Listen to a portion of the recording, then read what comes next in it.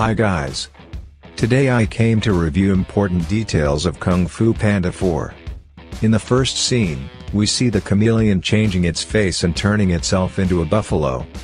And in the second scene, we see Po and Zhen running away from a lot of buffaloes. And this theory arises that it is possible that the chameleon changed its face and gives orders to those buffaloes. And we don't see the scene of Kai's fight with the chameleon in the trailer. But there is a theory that the chameleon takes the energy of Kung Fu Kai in the same way it took the Kung Fu energy of Lord Shen and Tai Lung. Kai and chameleon have differences. For example, Kai took control of Kung Fu masters and controlled them.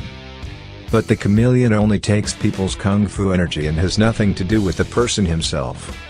If you look carefully, you can see when the chameleon takes the energy of Tai Lung. Tai Lung falls to the ground and is still alive, trying to save himself. And this incident has made the theory of Tai Lung becoming a new dragon warrior very attractive. And even some fans say that Po goes to Juniper City to save Tai Lung. Thank you for watching. See you later.